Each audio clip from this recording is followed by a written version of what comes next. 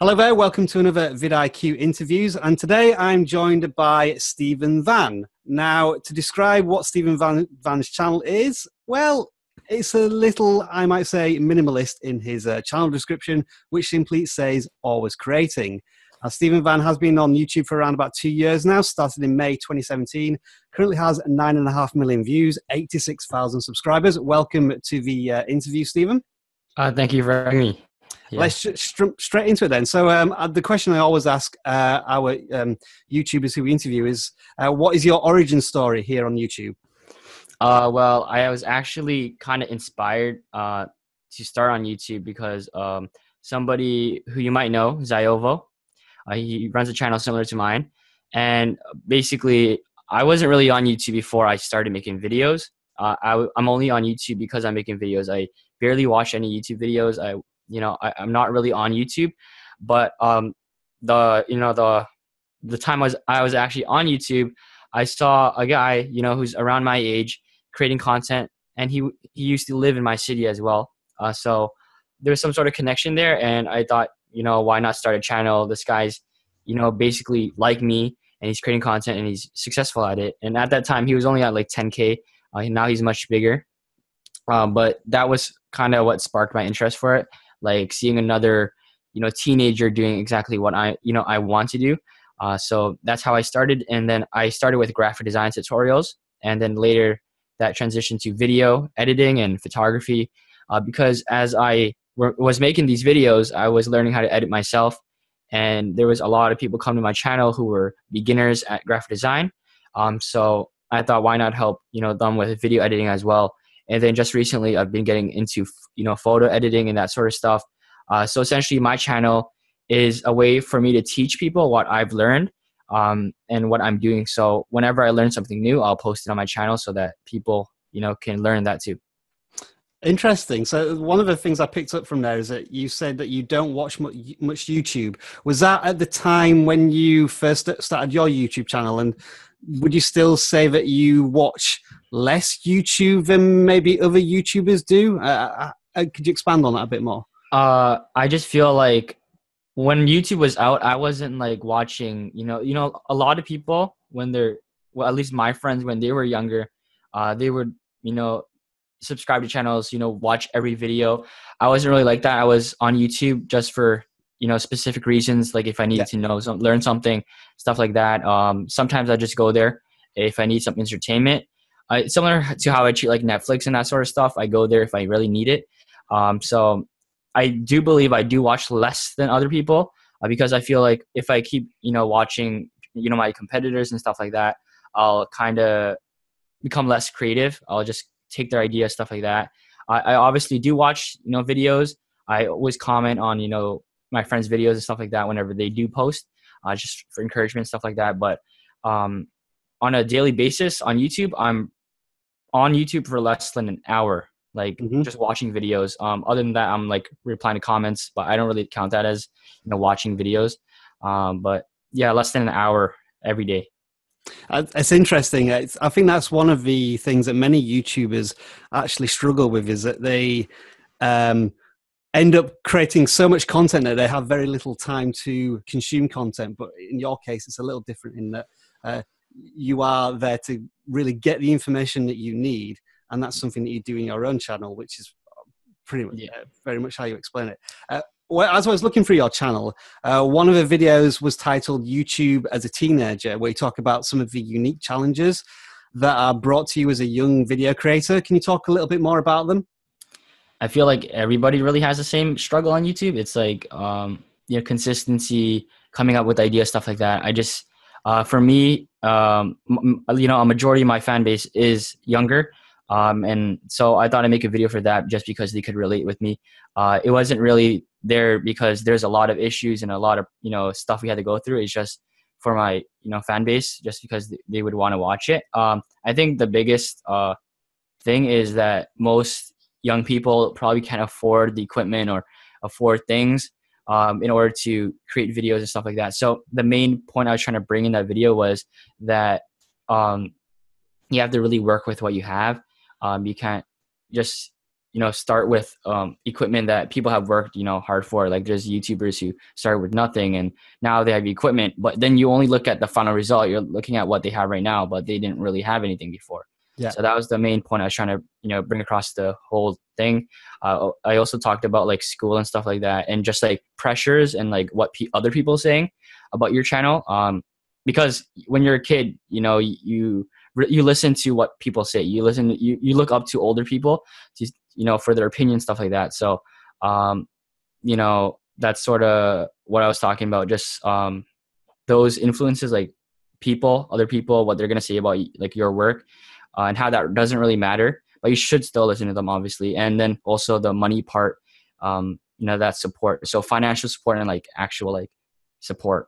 In the 2 years that you've been YouTubing, have you noticed a shift in attitudes towards being a YouTube person? Like maybe a couple of years ago, people thought of it something a bit nerdy or geeky, and now it's seen as really cool. Have you noticed that when you tell people that you're a YouTuber or you make YouTube videos?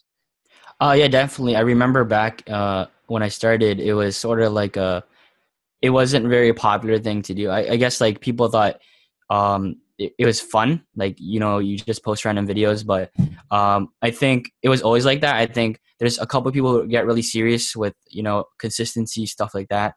And then there's other people who just post random stuff. I think it depends on like how you approach it. But definitely when I started, people thought of it a certain way, and then now they think of it a certain way, just because now I'm actually really consistent with it. But before it seemed like a hobby. Like people thought like it was a hobby. Like it still is like very fun to create videos and stuff like that, but there's also another side to it, like for my personal brand to get clients, stuff like that. There's that aspect, like the business aspect as well. But before it was, people just thought of it as like, I like to make videos. I make videos. Like I did start for that reason, but there's other stuff now. Yeah. Do you see YouTube then as potentially a career path going forward, or is it a bit too early to answer that question? I think YouTube can help me with my career. I don't think it will be my career, because what I do with YouTube and how's my career is basically like I'm a photographer and videographer. I get hired for events, weddings, stuff like that, right? Okay. So this is a way to have like a portfolio for me. Yeah. Also help bring value to people, and then by giving value to people, people will like want to give some back, right? They'll hire me for something, they'll pay me back, stuff like that. And also just building this audience is helpful for me, just because I can get feedback on my stuff, on my work, but I can also like help other people who are doing the same things as me. So what I've been trying to do is I've been trying to do more lifestyle, like behind the scenes stuff, to see the life of like what I do, like how freelancing is, how I do photo shoot, stuff like that. So that's what I've been trying to attack like this year. So yeah. How do you organize your time between, I guess, school, professional clients, and YouTube itself? It sounds like there's a lot going on there. I think it's prioritizing. Like sometimes there's a day where I'll have schoolwork and have like client work and stuff like that. I just gotta weigh which one's more important. If there's a deadline, there's usually deadlines for both of them, like client work and schoolwork. Usually I do like which one's gonna happen sooner, which one do I need to get done first, and I'll do that first. And whenever there's a break or there's a holiday or something like that, I will maximize the time. During the winter break, it's like in December to early January. It was 2 weeks, and what I did was I told all of my clients, like, if you want to do a photo shoot, video shoot, it should be in this, time, spot. So I did like 14 photo shoots in the 2 weeks. So like a photo shoot every day. And this weekend, like last weekend, I did like 5 photo shoots, because I can't, afford to do it during this, this when their school is, right? Because I can't be coming home late and then doing my schoolwork. So it's also like scheduling, like, thinking ahead of time, like what you're going to do on a certain day. So I'll write everything down on a calendar, stuff like that. So if I have an event coming up, like a client work coming up, like I'll put it on my calendar so that I know that I have that upcoming.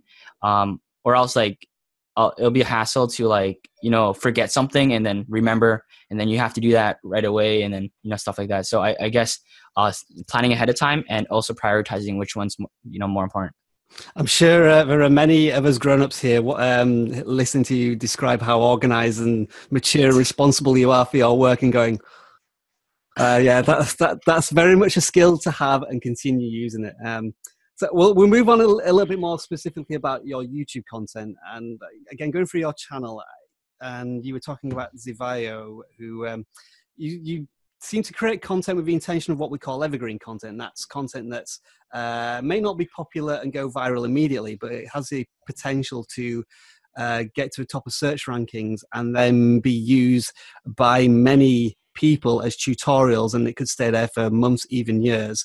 So what do you look for in evergreen content? Is there something that you're specifically targeting, or what's your strategy there?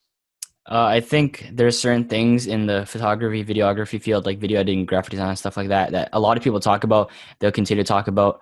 So I cover those topics. So like certain effects that you will see in like every single, video that people create, or, stuff like that, or topics that people like, how to get clients. That's one thing that a lot of people will continue to, search up. Yeah. There's also like, I made a music video about music video effects, and that's become a very popular thing. And there's tutorials about that and stuff like that. And so basically now I think the best way to do this is like make like a bunch of lists. So like top 10, top 5, stuff like that. And, it'll appear high in the search rank usually. And also it's really helpful for people, like no matter when they watch it.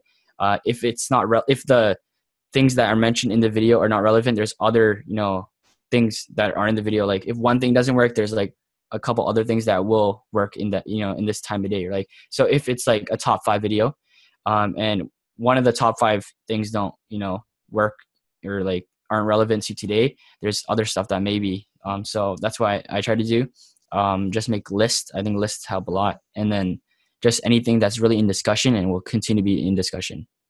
Was there any particular video that I guess it really set your channel off and running? Like you just cracked that one tutorial that really helped? Yeah. There's actually 2, but they're like the same video. Right. One's just an updated video of the other. It's how to make an intro. It's my most viewed video right now. At the time, there was only like 5 intro tutorials. One of them was Ziovo's. And basically, what I did, like I pushed that video a lot on social media. I was like replying to every comment to, get engagement on the video, stuff like that. So I pushed that video really hard because I knew that there wasn't a lot of competition with that video, and that really took off. So the first video, it has like 500,000 views. And then the second video has like 1 million views now. But at the time, what happened was that intro, the first one was doing really well, and then the updated version came out, and so I made a tutorial on that. And then I'd use the first video to push the second one. So using cards, end screens, pinned comments, descriptions, stuff like that. And then a lot of the people who were watching that video went to the other video for the updated video, and then it worked out really well. Do you find that once you had that successful set of videos, that YouTube gave you a more favorable promotion when you're doing videos that was similar to the content? Because what I find for a lot of YouTubers is that they keep plugging away at these topics and they never really hit any success, and it tends to favor 1 or 2 YouTubers who keep nailing that subject time and time again. Have you found that to be true or not? I'm not sure, because like my channel hasn't been always consistent in terms of like numbers. Okay. It was when I started, it was much higher than it is now. I think it's because, over time, people, evergreen content, right? People are gonna, watch later in time, like continue to watch it. So I think right now my numbers are low, but they'll rise again and they'll drop again. Like I think that's just with tutorials. But definitely when I was starting, I think I put out a lot of videos, a lot of like sort of generic video ideas. So like how to make a banner, like very, big video, video titles, like how to make YouTube fundamentals basically. Yeah. So those videos help me out. Like I don't do that anymore. I think that's maybe the reason why those did better. But definitely when I started out, I think it was more favorable because I was appearing higher in search. I was like getting suggested for a lot of content, right? Like my Yeah, video would be appearing a lot. So maybe like 2 years ago, or I think it depends on the content you make. I think it's easier for some people to be suggested for a video if it's like ad friendly. People would want to watch it. Like stuff like that. indeed. We're going to move on now to what I think is the main focus, but not the total focus of your channel, is creating thumbnails. So we're looking a bit more at photography here. So for your process in creating a thumbnail, how long does it take to make? What programs do you generally use? And how do you come up with a concept? Because some of the thumbnails that we have, and I'm going to show some on screen as we're talking through this, are pretty spectacular. I've always made like different thumbnails. Like I have different styles. Like every time I change my style, I make a thumbnail tutorial on the previous one. Okay. People will notice that. So, but usually what I do is, I look at the video idea. And I think about like what image kind of represents that. I'll search it up on, a royalty-free image website or whatever. And then I'll place it in the background. Then the text, usually I make the text like focus, but not too big. I like to leave it smaller. And usually the biggest part of my thumbnails is like where the text is placed, where the images are placed. If it's like symmetrical or if it's if it's in the right place, I think where the text appears is really important. Now what I do is I'll take an image that I have, like I'll actually be taking the photo of an image. Before I use like Google and stuff like that for the images, but now because I've gone into photography, I can use my own photos in my thumbnails, and then that's the background. And if I don't have a photo that represents the title well, I'll go on like unsplash.com, which is a great website for like photography images and stuff like that, and I'll place that in the background. But usually it takes, I'd say, like 30-40 minutes to create a thumbnail. I use Photoshop. I think I've always used Photoshop, but what I've done recently is just make my thumbnails a lot cleaner, a lot simpler. Because in previous years, I think my thumbnails were attracting like a younger audience, which is not bad, because they were like colorful, bright, bold. The topics that are covering were like for like beginners who's starting out, right? But now I want to like establish my channel as like just a place where you can go for whatever content. Yeah, interesting. So that you're trying to actively change the demographic of your audience, Yeah. and the target audience, so more professional, higher quality, through simply the power of a thumbnail, which is fascinating. Yeah. So if you notice, in previous years, my thumbnails are very colorful, like orange, purple, whatever.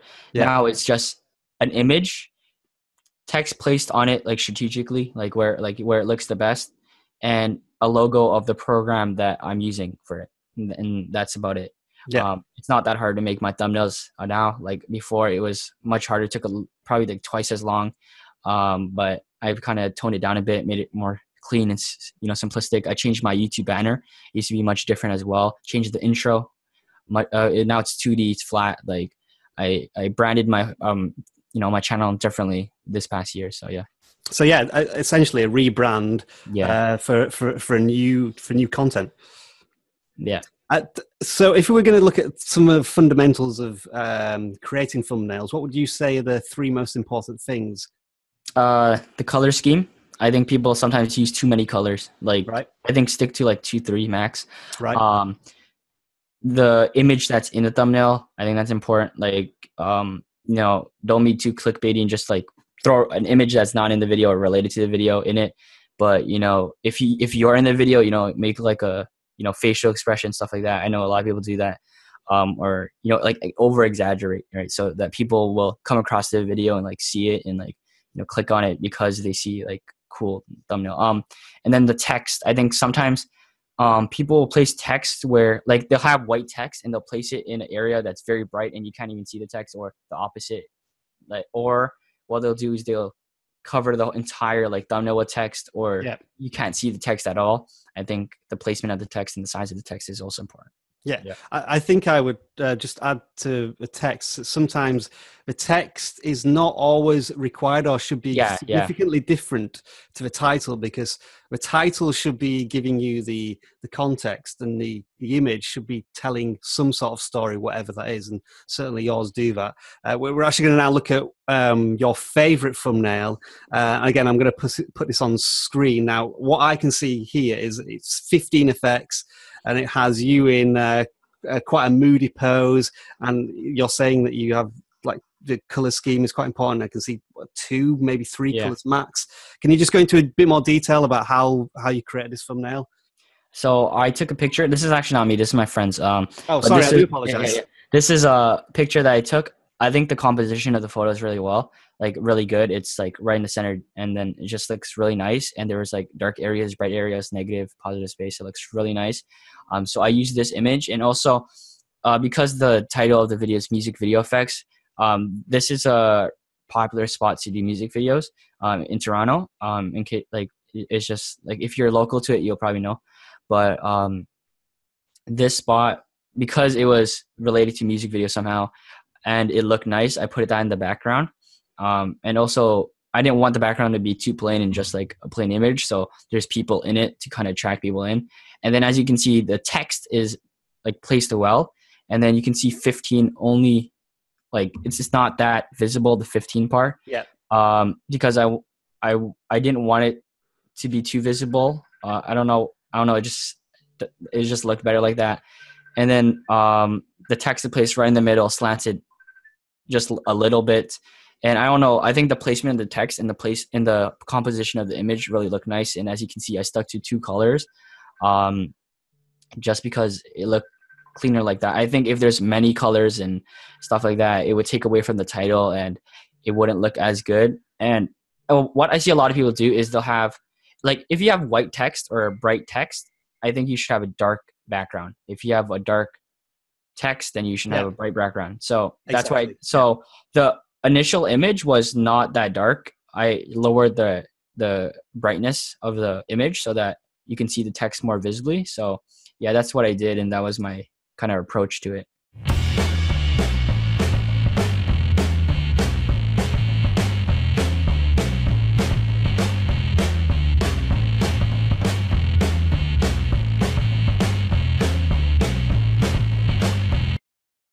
So, are there any YouTubers who make thumbnails that you really aspire to, like, gone, wow, these look fantastic? I would not emulate them, but sort of are influenced by them. There's a couple. Usually, they're like people in my field, like the technology field, stuff like that. One guy, I think everyone knows him, MKBHD. He makes very clean thumbnails. Like sometimes there's not even text; it's just like a question mark or exclamation mark. Like it's very clean. Sometimes like you don't need text all the time if the image tells everything, like if the thumbnail tells everything. Justin, I don't know how to say his last name, but Justin TSE, that's how you spell his last name. Yes, he's very close to me, actually, lives in Victoria. Yeah, so he is also very clean, like his thumbnail, his approach, his whole channel. That's like sort of the direction I'm trying to go for my channel, like that cleaner look, lifestyle type look. So he's a big influence for me right now. And then YC Imaging, he makes similar videos to me. I kind of got inspiration about like the where to put the text and stuff like that, like the text placement, stuff like that off of his thumbnails because they're very clean as well. Like I like the clean approach. Yeah. I used to like a very bold and, big, colorful approach, but like there's probably a couple of other channels that I like their thumbnails. I think a lot of like the FaZe clan, when they used to make like really good thumbnails, like gaming thumbnails, that stuff looked really nice. But other than that, I'm not really sure at the top of my head that I can think of. But like the first two that came up was definitely like Justin and MKBHD. Yeah, cool. Well, one of those is going to feature now in a quick segment that I'm calling the thumbnail challenge, where we're going to let you look at a couple of thumbnails that we've selected here and sort of give you, we want your thoughts on why these thumbnails are so successful. So the first one here is from Kristen Dominique, 3.5 million subscribers, a fairly simple one of a woman with 2 bits of text. And it looks as if she has different makeup on different sides of her face. So what are your thoughts on this one? I like it because it's clean. Like it's very clean. One color basically. Like the background's just the Yep. color. There's two pieces of text. I'm assuming like that has to do something with the title because, I'm guessing like, like this shows like it's comparing the two, like American, Yeah, stuff like that. you don't even need the video title for this Yeah, you to don't need the video understand title. what's Like going you on can here. like I don't know the video title, and Yeah. I can kind of grasp the idea, like the gist of it, like what the video is gonna be about. Yeah, just really clean, just not a lot of stuff. Like her face is in it. I guess it's like a makeup tutorial or Yeah, something like that. yeah, it will be. Yeah. Yeah, so it's good that she put the final look of it in it. So yeah, I guess it kind of before even looking at the title, you can tell what the video is about. I think Yeah. that's the main thing. Yeah. Exactly, yeah. I'll move on to Dan TDM now. I'm sure everybody's heard of this YouTuber. And this may be a thumbnail that sort of harks back to your previous days when you were trying to target a particular audience. And Dan's audience is certainly a younger one. What are your thoughts on this thumbnail? I think it's bold. Like it's there. It's very plain though. Like there's not, and I think there's like, I don't know. I don't really like this thumbnail, but Yep. I can see why people click on it. Like usually a way to like make your thumbnail stand out is like you add a stroke to the like an object or stuff like Yep. that. So there's a white like stroke border on it. Yeah. But yeah, I can see why it's probably relevant to the the title of the video, and you can see like what I mentioned before, like making a expression on your face, stuff like that. Yeah. You can see here it's kind of like comedic and stuff like that. So I think it probably fits his content as well. He probably has a younger audience, like stuff like that. So yeah, I think it fits. And even though we can't see the video title, there's obviously a story being told here that there are bars and he's locked up behind bars. So there is obviously something going on there that, again, you might call it a bit clickbaity, and for his audience, that's probably intentional and works. Yeah. Moving on to the next one then. Not everybody's favorite YouTuber at the moment. This is Logan Paul, stood in front of what looks to be a converted minibus with lots of lights on it. What do you think of this one? Well, obviously it stands out, right? It's very bright. It's very colorful. And he sticks to like two colors here. It's like, purple and the rest, so it looks nice. And, so here he adds like a glow to himself. I think a glow and a stroke is like probably the way to go to make your an object look, stand out more. And you can see his expression on his face as well. It's like, I think that it's intentional once again, like Dan's. And if it might be clickbaity for some people, but like it's intentional and it works for him. And yeah, it's just simple, to be honest, and it stands out. Yep. And finally, YouTuber you've already mentioned, MKBHD. He's a tech YouTuber, and this looks very simple, a slightly quizzical first piece of technology. And there's also looks to be some sort of effect going on the left-hand side of the screen. Maybe you can go into a bit more detail about that. Yeah, so I've noticed that he adds like a light leak. I think that's what it's called. Right. To like the left and to the left. Usually, no, I think a couple of his videos is on the right, a couple on the left, but whatever. It doesn't really matter. But I think with his thumbnails, it's very simple and a way to like kind of spice it up, like only a little bit. He doesn't, want to overdo it. It's just add a light leak on the side, so that there's some sort of color that enters, and you can see that the light is this like the same colors as like the screen right there. It's like purplish, right? So he sticks to that theme, and also you can see the facial expression of his, and you can see what's in the video. You can probably tell what the video is about from this, like a review. Yeah, and like like the title would probably be something either like wrong about it or something good about it, because you can see his facial expression. He's just looking at it. Yeah. So, yeah. So, would you say there's any effects going on with that screen? Because it looks as if it's really vibrant and it has punch, like maybe it's up the saturation or something on the image. Yeah, probably, because his face is like normal, like it's just normal, but then the screen is brighter. So probably a way to focus, drive focus to the screen is to make it more vibrant. And maybe like that's like about what the video is about. Like maybe a point in the video is like the screen is very good or something like that. Maybe that was intentional. But yeah. Cool. Well, thanks for your feedback there on some very successful YouTubers with millions of subscribers.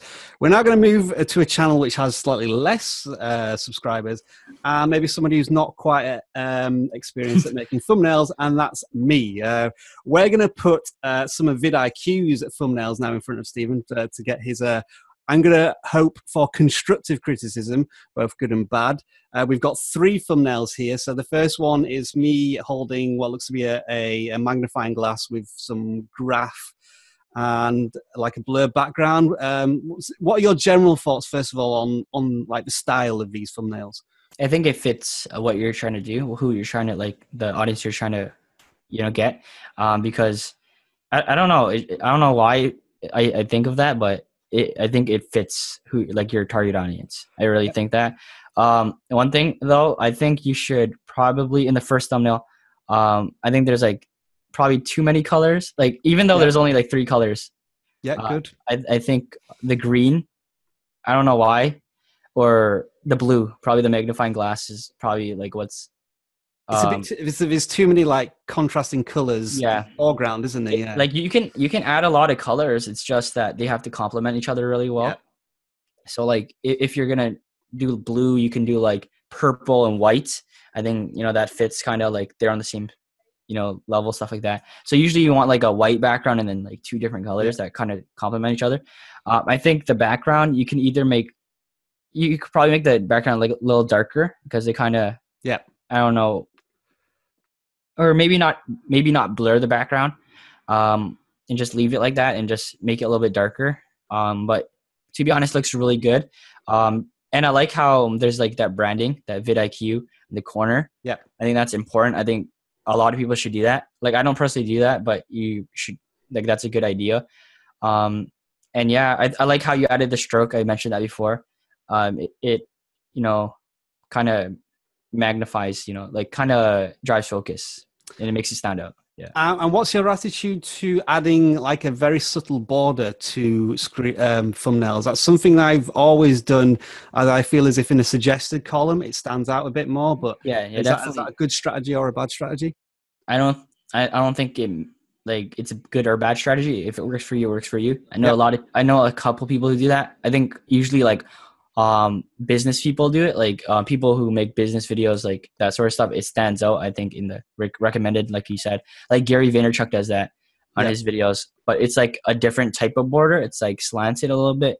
I think he did it so that it would stand out even from people who make ad borders. But I think it's good. And if I don't know, just like it's whatever, like you could do it if you want. And sometimes it'll look good. Like, I know Ziovo, he used to do round corners. That's a different thing he did.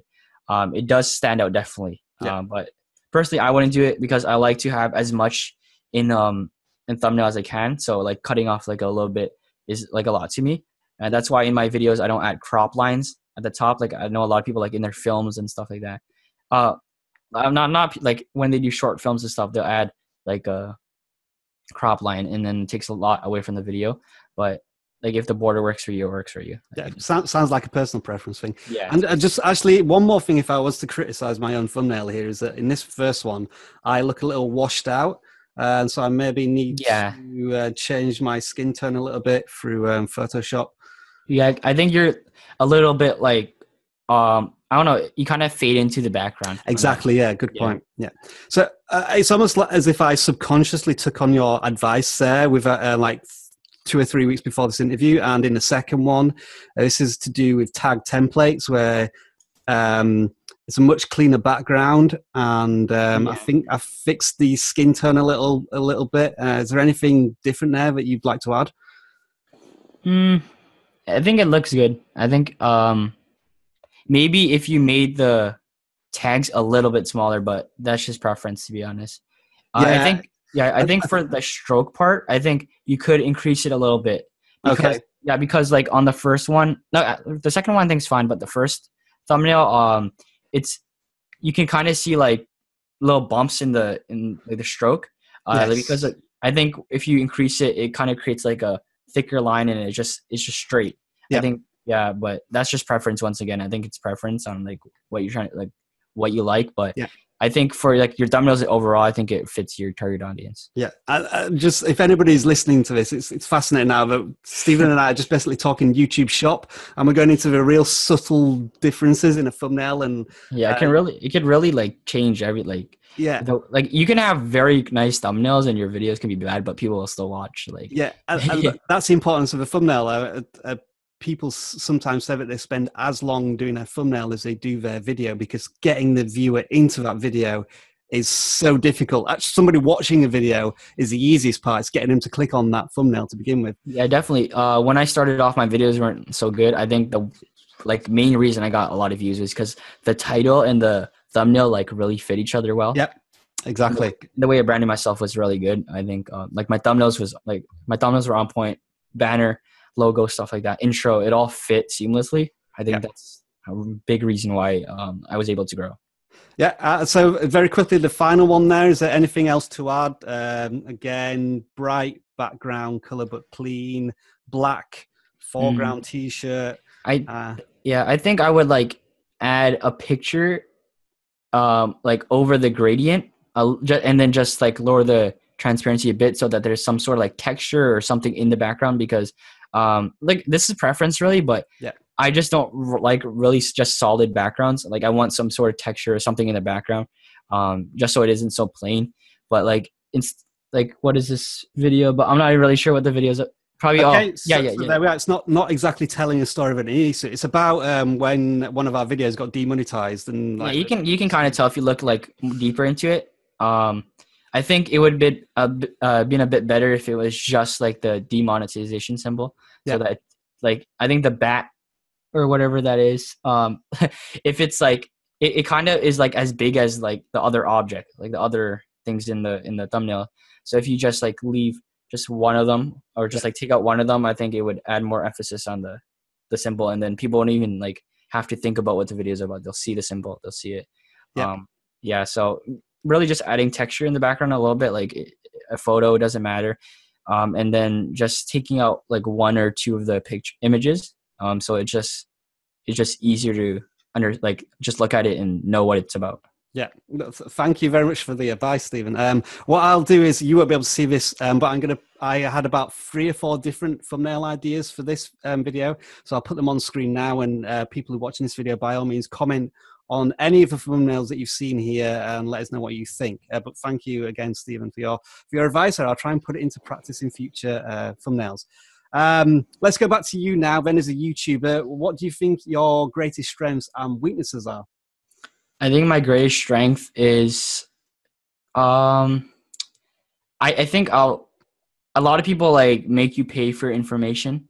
I think for me, it's like, I'm really open to giving out like free advice, stuff like that, replying, making content that people don't want to make, stuff like that. Cause there's a lot of, creators who will make you pay for certain things, like a guide to how to do certain things. I think for me, it's just like open source. Like you ask me, I'll make a video on it. And then like because I make videos on things that I'm doing right now, because I'm a photographer, I'm a videographer. There's people who are photographers and videographers who have questions on how I do certain things. So I think the value that I'm bringing people is like my biggest strength. Mm-hmm. My weakness right now, I think, is probably, I think it's my consistency right now. I haven't been really consistent, but in terms of like my videos and how they are, I think my presentation, I could be a little bit better with it. I can be more concise. I can, word things better a certain way. I've been improving that, because if you check my first couple of videos, it's very bad. But I think also the editing is clean for mine. I think that's one of my strengths also, just keeping it very clean, concise, and just knowing what people want and then providing that. Yeah, I think your video average tends to be about 4 to 7 minutes long. Which is I think a good length for, especially for tutorials. Who are your YouTube inspirations? A lot of the inspirations I have, like in general, not even in YouTube, are people that are outside my field who are doing other things. So, like, I like Nerdwriter. He does he does like video journals about certain things, topics. I like anything really topic discussion based. So I like Complex Hustle, who have a series called The Blueprint, who they interview people. So I like watching interviews. So if you're someone like Gary Vaynerchuk, who has a lot of talk down stuff, like sit down discussions, I like those type of channels. And I like a lot of lifestyle type channels. So like Justin, he has a channel, even like Justin Escalona. He's another channel. He's like anybody really relatable and like is around my age, I think really helps, but also anybody who covers discussions, stuff like that. So I'll even like watch like videos about like hip hop and rap. Like I am interested in it, but usually I wouldn't watch videos on that. But just because it's a discussion and there's opinions and there's different things, I like to watch it because I think the more you learn, it's like the better.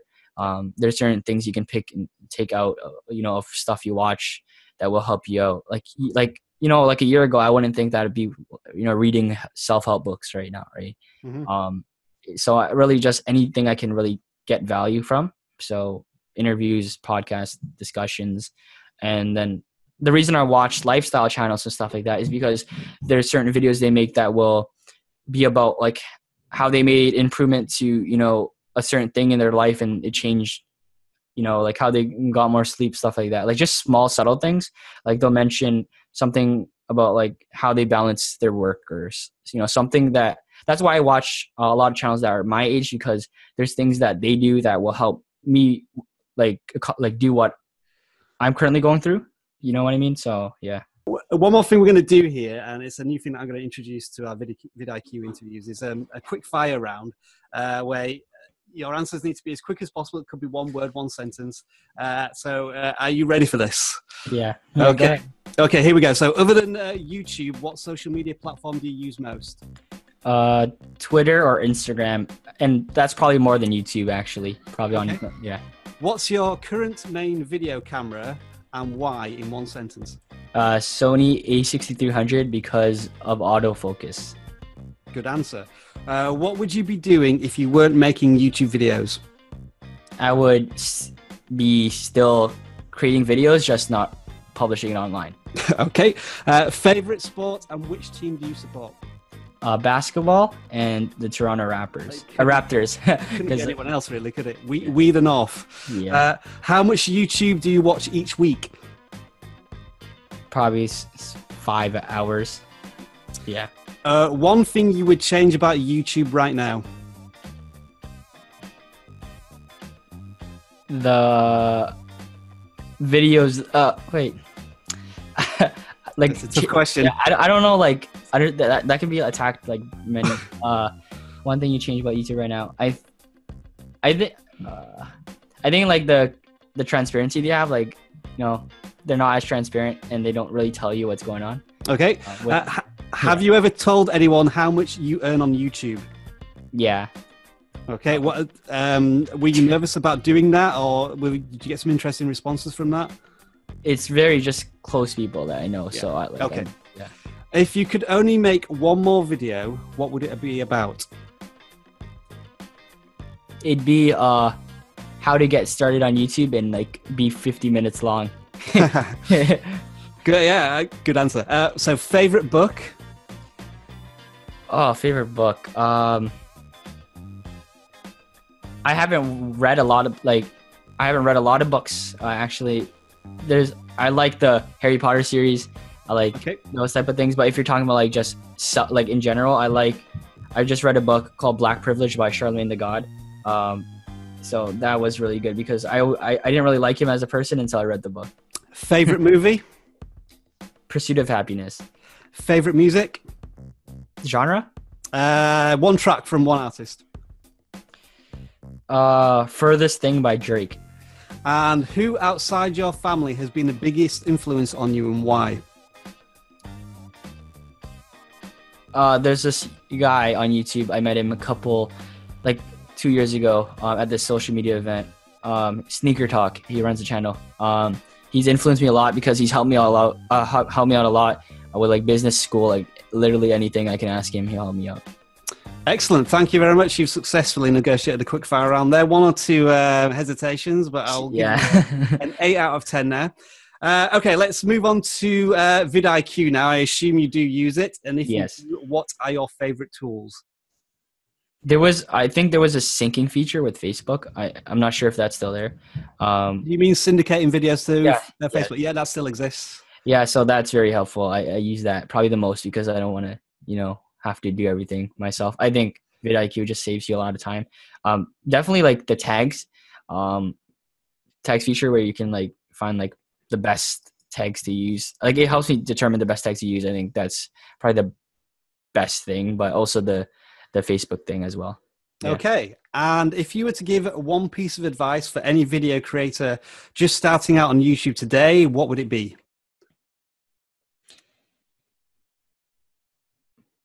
Keep striving to learn as much as you can, because like the more you know, like the better. Like there's never, like, even if it's not about video, just learn, just keep learning, and it'll eventually help you out in some situation. There's a lot of things I watch and read books about that have nothing to do with what I'm doing, but it somehow helps me out, so yeah. Thank you very much, Stephen. Well, that brings to the end this vidIQ interview. I hope you all found it enjoyable and informative. If you do have any questions for Stephen, post them in the comments below, and I'm sure we'll take a look at them once this video goes live. It just leaves me to say thank you very much for your time, Stephen. No problem. I'm happy to be on here. And we'll see you again soon on vidIQ interviews. Thank you very much. Yeah, thank you.